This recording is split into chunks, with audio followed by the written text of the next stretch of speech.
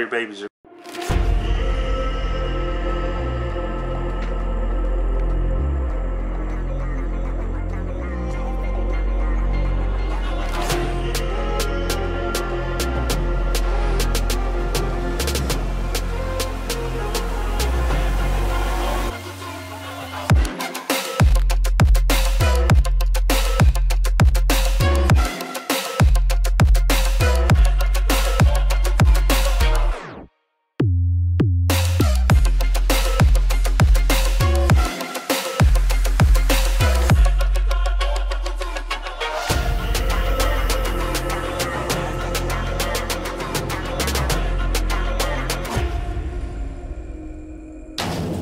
My name is Tony Thomas, and you're watching Hardwired Exotics on YouTube.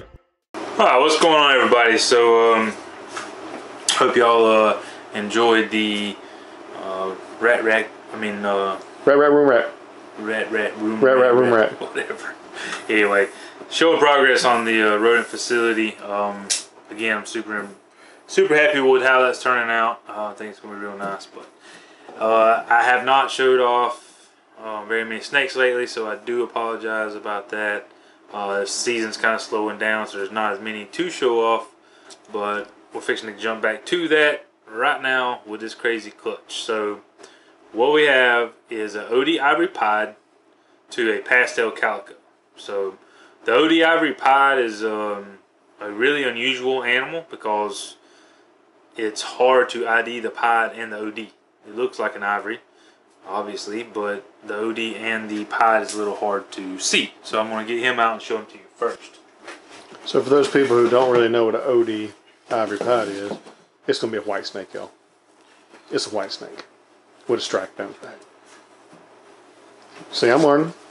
Took me 3 years, but I'm learning. So this is one of those good examples. Whoa, oh, he's feisty. Let's back it up a little bit that way in case he wants to get squirrely. Calm down.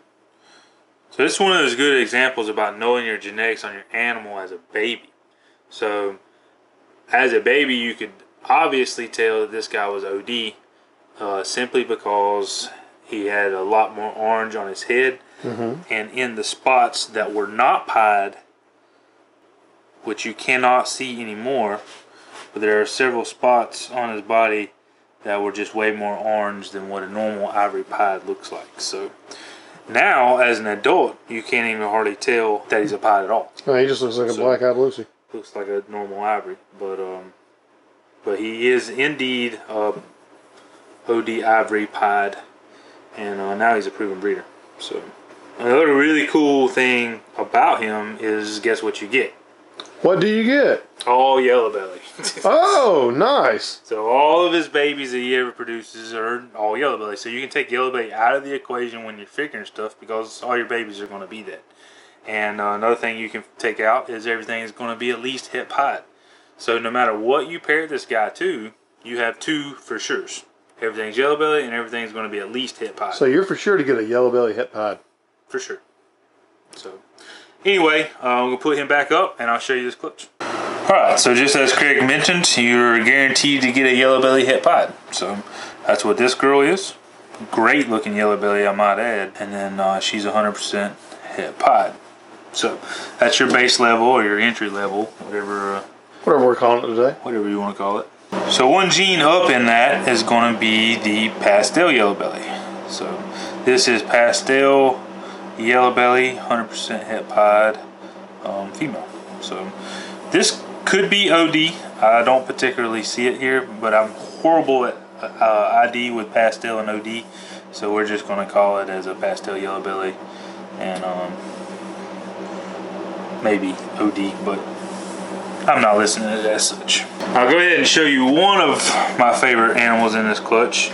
It's stepping it up another notch with the calico.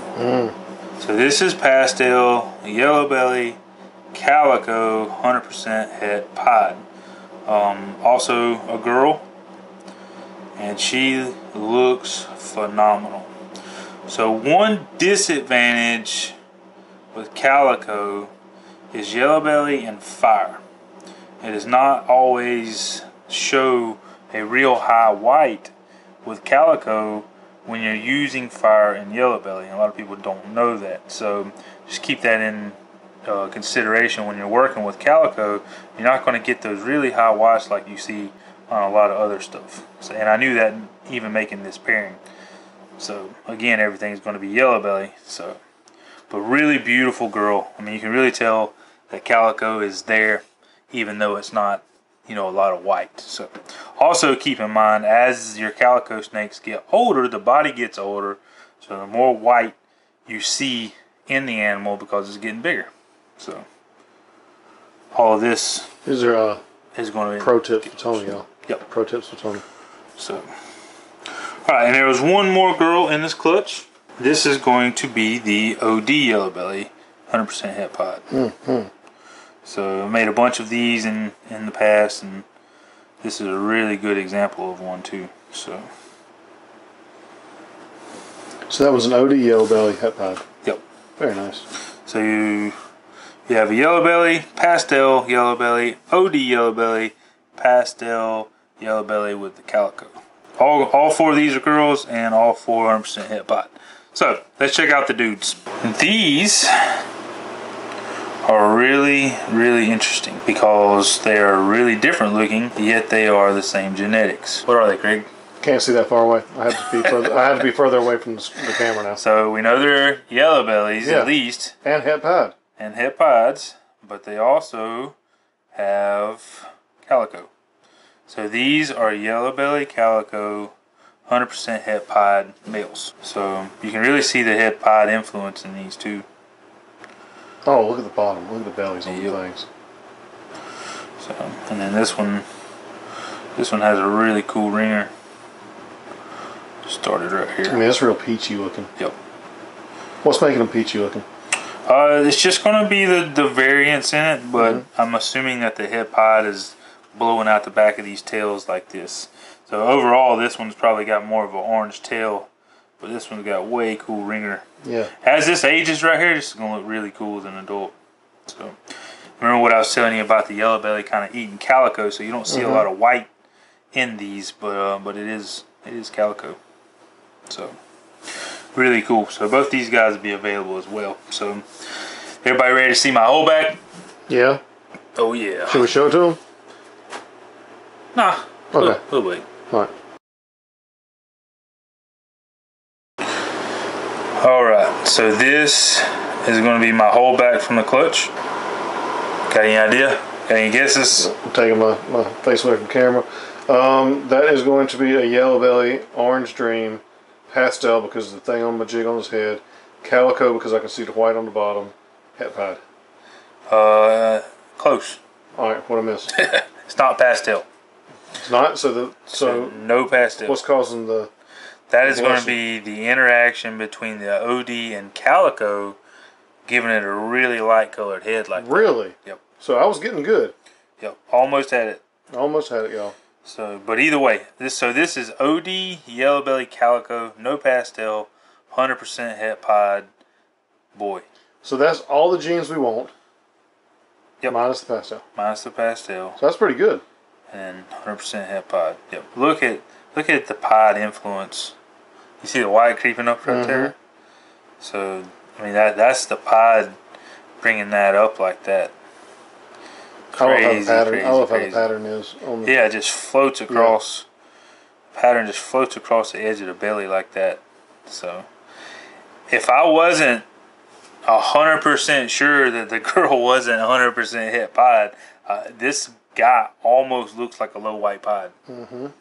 I've made some OD yellow belly visual pods that look very similar to this, but the calico and the het really amped that OD yellow belly up. So let me pull back out the OD yellow belly. Look how much influence that calico has brought to the animal. That's just wild. Yep. Just by changing one little thing to it. So really unique. I can't wait to see the OD yellow belly calico pod version. So I'm really happy I made a male. If y'all haven't been paying attention, I've been keeping a lot of males this year. There's a reason why, but I can't wait. Put this guy to just a simple pod female, man, they could get some really cool offspring from it. So anyway, I hope y'all enjoyed this video. So there's 4 girls and these 2 boys are available, or are available at this time. So if there's something you're interested in, let me know. These boys right here are just mind-blowing. Great looking OD yellow belly, and this dude, I'm really happy to have made him, and he'll have a home here. So, all right, appreciate everybody watching. We will see y'all next time. Thanks for watching Hardwired Exotics, and make sure you subscribe. Bye!